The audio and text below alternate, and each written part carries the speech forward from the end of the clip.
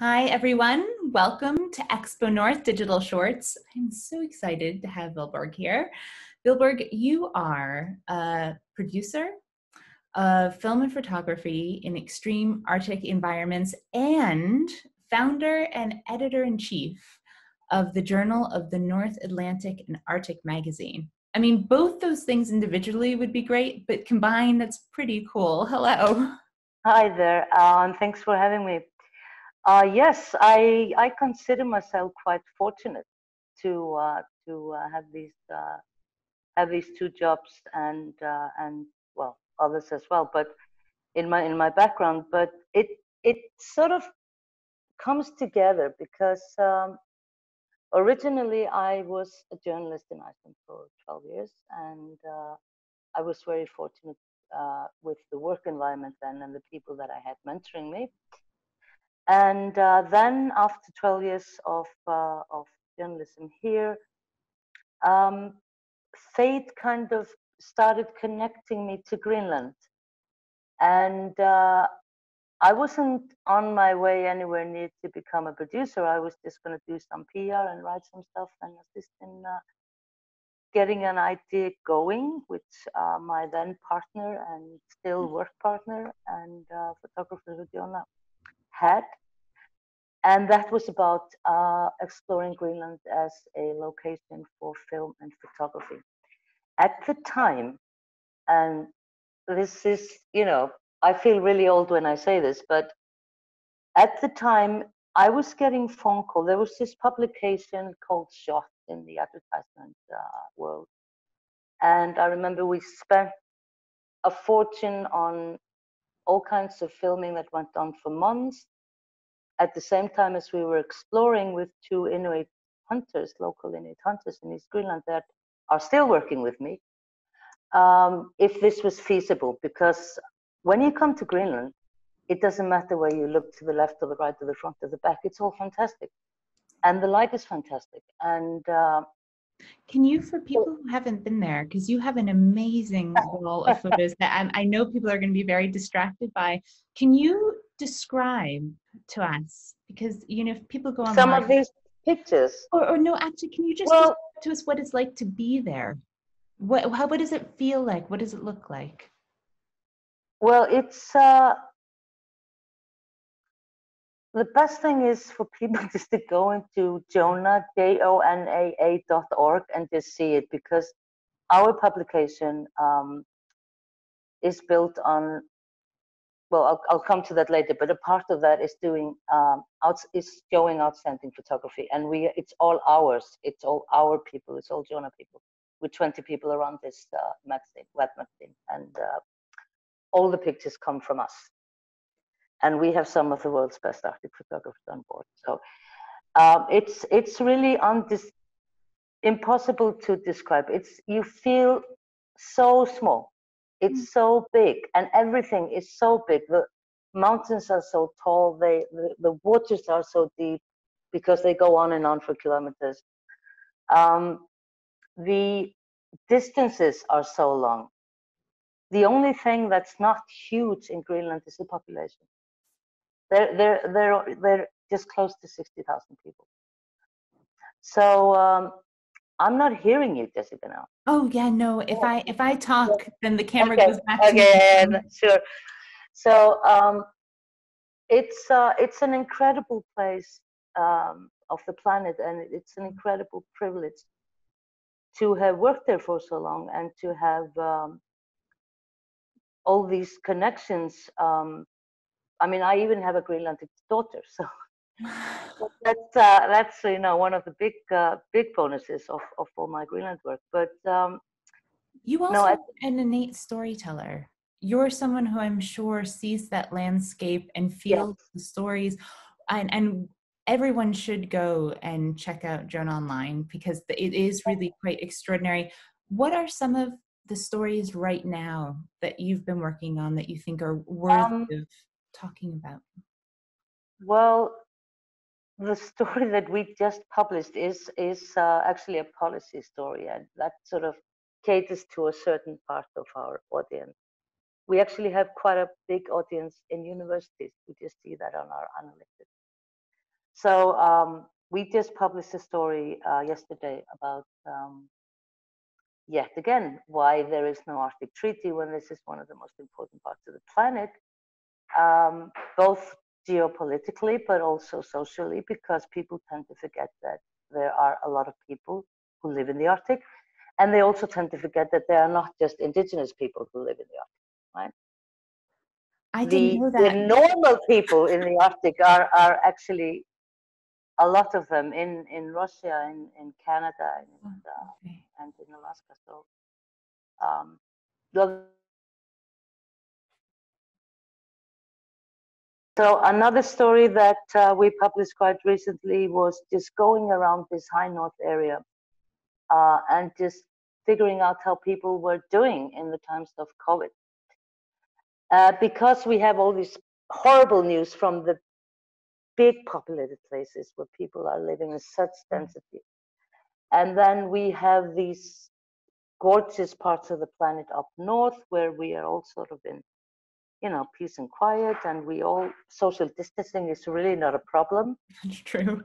And you know, you feel, oh, that's going to be no big deal for those guys up in the north. But when you start calling them, and I was doing a part of this myself, and I thought, you know, it's going to be a few phone calls and, you know, or a few Zoom calls, and I'll probably people will say pretty much the same. But then you had very different things that people were facing, and those were things like, for instance, a Greenlandic reporter living in Kautokeino, which is Sami Norway, and having to watch her dad's funeral on Facebook Live, right?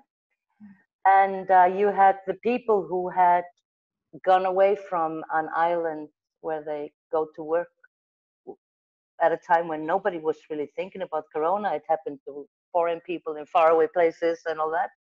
And then they went to Reykjavik for a week to just gather the things and go back. And when they came back to the small island in the north of Iceland, everyone was scared of them. There had been people coming from Italy, local inhabitants. They just went straight into quarantine, but these guys were just coming back from Reykjavik. Wow. And all of a sudden, so you know, and there were several other things. We have a big connection to Maine in Maine. JONAA, yeah, and there were some really interesting things going on there, and we actually have a big connection to Scotland as well. Do you? What is the connection to Scott? That's so nice to hear. Well, we have Scottish people in the JONAA original group. That's great. And can I pause you again? Yes. You can put me back on. So let me just tell you a little bit about how JONAA came about. Please. Because this social distancing, or I think it's called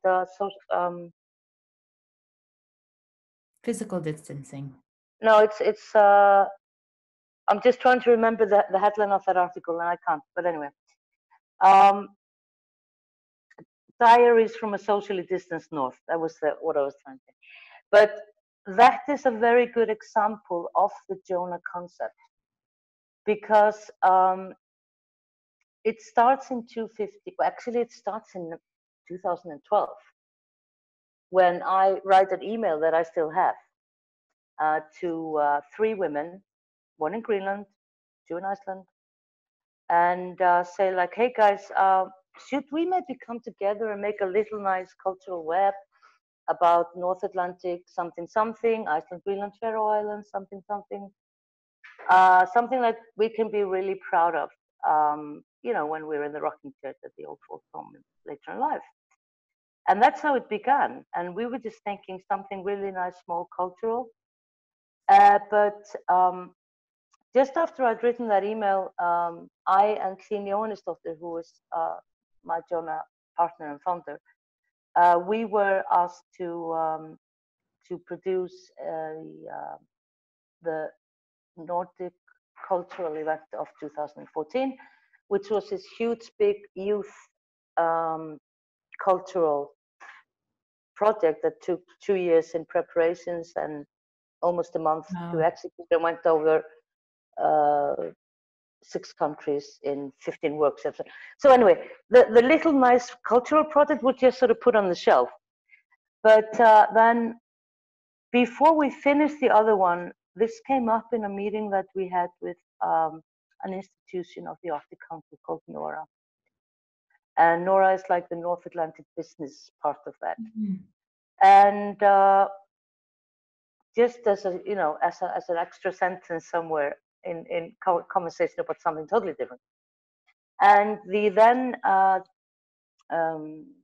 chairman of them says, well, this is something that we would like to hear more about. And we have an application run come up, and I think you guys should apply for this. And we're like, but we're just about, we got 6 more months in that, and we don't really have the time. I said, well, just write us a little bit so we at least know about it, and then you can, apply again later if it's too little. So we write an application, and we got the money we asked for. And we phoned back and said, can we please not get the grant until we're finished? And so in the end of that year, this is the end of 2014, we were given this grant from NORA to basically figure out if this concept that we had was feasible to do, if it made sense. So the concept was this, and of course it's, been molded and shaped since. But the original concept of JONAA was that we would focus on all the countries that shared shores of the high North Atlantic Ocean. And what combines us?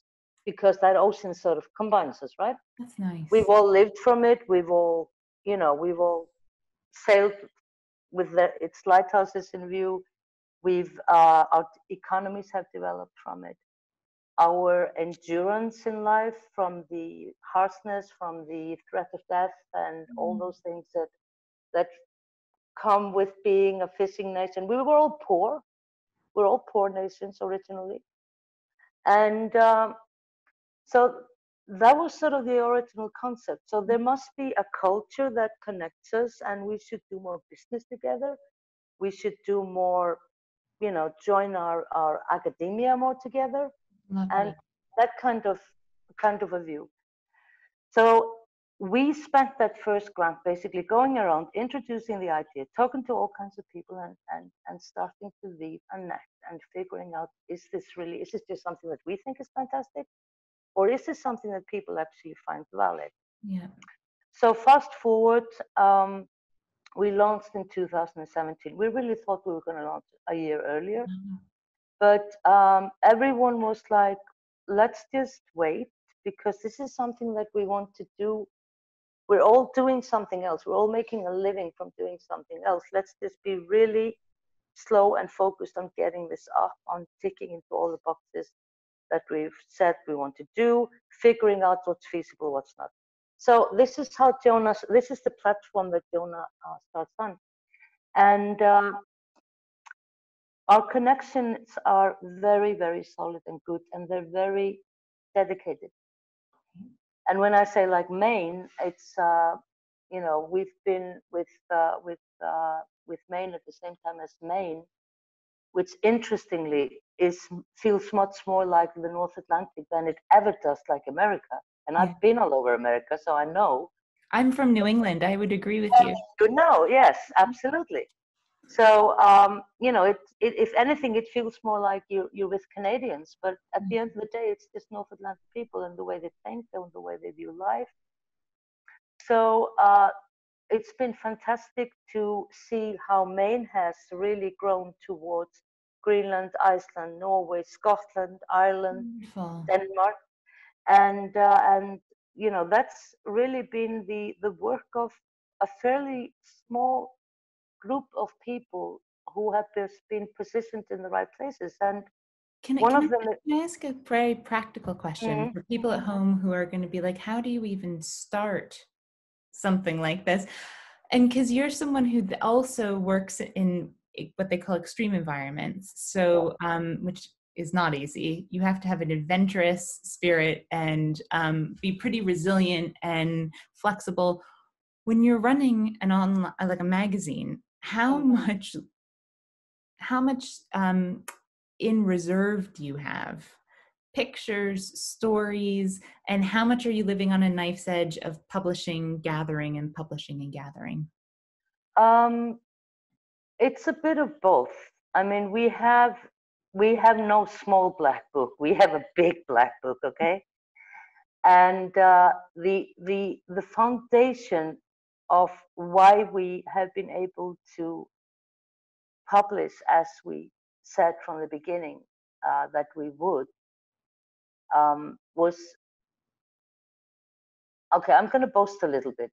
A year and a half ago, I was in Tromsø at a conference called the Arctic Frontiers, and there was a certain senator from the US, and we were introduced. And it's like, and this is Vilborg. I'm not going to tell you the name. This is Vilborg.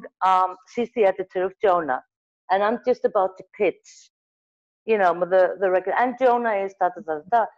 And that person says, "I know JONAA. It's those fantastic pictures you like with the National Geographic of the North." Oh, awesome. I didn't touch the ground for a day, but I mean, if this is how people view us, then half of our mission is accomplished in terms of what we are. Yeah. So everything we do is based on outstanding visual language, and it's pictures that you do not get anywhere else. No. It's pictures that belong to us or our photographers. One of us was behind the camera of every single picture, with one exception. The only exception is I interviewed Nicholas Sturgeon once about Scotland and the Arctic, and I was lacking a picture of the Parliament. That's the only picture in JONAA that we have actually bought from a photo. Really? Yep. That's very funny. It's very funny, and yeah. So for So you have such an amazing collection of talents because you understand stories, you know how to produce, and clearly you understand what makes a good picture. So for a lot of the artists and photographers who will be watching this, what for you makes a good image? Why does a picture work and some don't work? what works for me is if it gives me, I mean, I'm going to say this with one thing first. I'm not an ordinary picture editor. I'm so overspoiled, and that's not from JONAA only. That's just throughout my career. I've been working with incredible photographers. A lot of them are on JONAA as well now. So I really have been spoiled, okay, in terms of visual language. But for me, for a picture to work, it has to touch something, and it has to somehow make me want to, even if it's not if it's a tragic one, it still has to give me some kind of feeling of I should be, I could be, I want to be there. Oh, lovely. That's really that's sort of the easiest way for me to explain what touches me. But I mean, of course, I can see fantastic frames that don't touch me. But for me to really, that's the kind of That's lovely. That is so lovely. And do you know, we didn't get completely into it in the interview, but you are someone who, in your background, are so well traveled. You've learned different languages with ease. You're not a native Icelandic speaker, but clearly. We paused the interview and I'm a native fluent. Icelandic speaker. Yeah. Icelandic is my mother tongue. Yes, that's right. Yeah. But you know English as well, clearly. And are there any other languages that you speak? No, well, I could probably say my life in Spanish from the old days, but Yeah. I have to admit, and I could say my life in Danish, which is only because I'm not clever enough to learn, and I hate myself for not having done that. But I really have not managed to learn Greenlandic, and that's horrible to say after 23 years of being in that country. And I can still sit beside people, and I have, because it's so alien to every other language in the world, which is one of the things that makes it so interesting. Yeah. and it has a different vocabulary. It's differently thought, and we. I'm just doing an interview, so you're gonna pause here, okay? Again, this was clean. Actually, I'm gonna, while you pause, I'm gonna hang on a second. Okay. So I want to know if your original premise, the intention that you set out with, which is looking at what kind of connects that region, have you found that there is more that connects us than divides us? Yeah.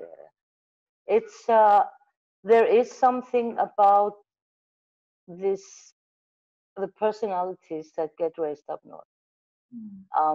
It has to do with the spaces we enjoy.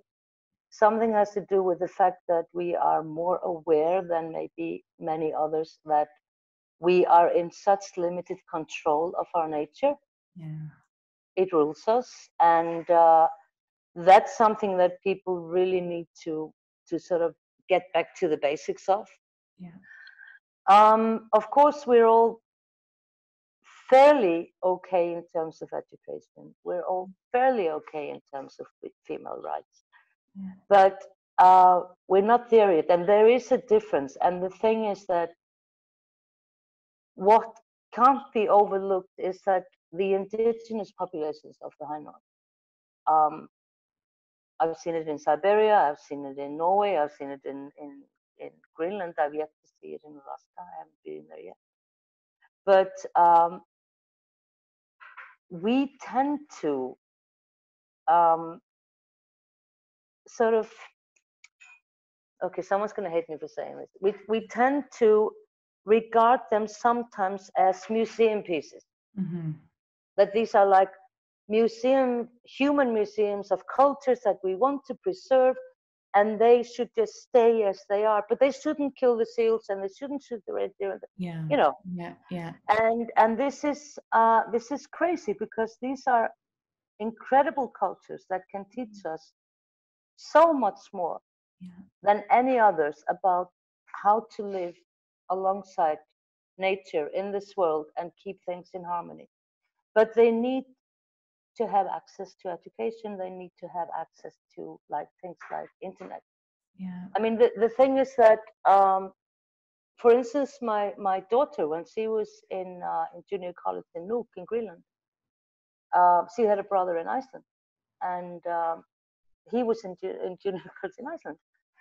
And I was saying this once. I was speaking because of this cultural thing. I was speaking to some people working in the Nordic ministries, and I took it as an example. And I said, well, she has to be really careful. She's got the biggest plan that's available by Tele Greenland of internet, but she really cannot wander or browse around all she wants, because then it's just going to be so expensive, when her brother can do YouTube on his laptop and something else on his phone and the third thing on his iPad. And he can have all of them going 24 hours every day of the month. And we don't really see a dent in our home budget. No, that's a very good point. So this is horrible, because at the same time, we have these small nations, whether they are up in Iqaluit or in other places in Canada, in Northwest Territories, or in Greenland, or up in Siberia. And we want these people to nourish their wisdom and their culture that has so much to give to us now, when we're sort of trying to regain a connection to how to go around with nature. And but we want them to be educated. We need them to be educated, because otherwise they have to do like in Greenland, where every other middle management in the country, and somebody's going to hate me for saying that as well, comes from Denmark. Yeah, totally. And that shows. I'm sorry, that there are some wonderful people from Denmark, but a lot of them, it would have been so much nicer to see an educated Greenlander there. Yeah, so they need access. They just need encouragement, access. They need so much more, and it cannot just start on a university level. It has to start much earlier. But the thing is, if we just look at the university level, we're all small countries: Greenland, Iceland, and the Faroe Islands, right? And we have some fantastic educational institutions that could be shared by all three. So like we That's a have nice vision. a I like that vision. polar law studies in Akureyri, in the University of Akureyri. And we have a really good, it's designed for people who work in fishing, whether they're running companies or running vessels or whatever, or doing the processing thing. And it's a very, very high standard education here in Iceland. This is all available online, right? Mm. So people from the Faroe Islands and from Greenland can do it and are encouraged to do it, but the Faroese people do it fine. They use it a lot. But the people in Greenland who want to use it, they're going to go bankrupt. If they have to follow lessons online, let's say 4 days a week for 2 hours. Yeah. Yeah. So it's, I mean, people talk about, all these kinds of visions. We should join hands and work better together, and we can, and we have the institutions, we have the connections, we have the political connections between the countries. But at the end of the day, it comes down to practical methods. People have to be able to afford it. Right. And this is the same thing with health. We need to see so many changes of health in the high north, not just indigenous health, but things like mental health is a serious, serious problem. And I remember when I asked Okalik Esir, who was a former ICC chair. She is a woman from Canada, from Iqaluit, whom I highly adore. And I asked her to come on board the JONAA advisory board. And this is in 2016. And she said to me, well, I'm being asked to join a lot of boards, so let me just think about this. And then we had made this beautiful book with visions and texts and all that. It's so great and it's so well printed, nobody throws it away. So that was our promo piece of material, and I'd given that to her. And then she came back to me and said, I've looked at this. If you promise me that JONAA is not just going to be about dog sledding under the Northern Lights, I'll join. If you promise me that you're going to do pieces that do not ignore the fact that we have children who are underfed in Canada, we have people with serious mental problems who are 500, 600, 700 kilometers away from any help, then I'll join. If you just please do not romanticize the Arctic. Yes. Yeah. With real stories, the real needs, people's voices. That's wonderful. I really hate to say this, but we are so running out of time, over time, but there's so much more to say, I'm sure, and hear from you guys. We'll include all the links below. Can we leave with a little bit of wisdom or advice that you've learned along the way? Something that we may be able to take into our daily lives or our daily working lives. Oh my God, that's a huge question. It is a huge question. Well, it's just, view your environment with empathy and tolerance, and then everything works out. And I think those, what's happening in the US now and what's been happening with COVID, this is what you learn when you approach people that are so different, that speak different languages, that think differently, because they structure their thoughts differently. This is at the end of the day, and a smile. That's always the best answer. That's wonderful, Ms. Vilborg. Thank you so much. We're looking forward to hopefully getting you over to Scotland at some point soon. Yep. Thank you so much.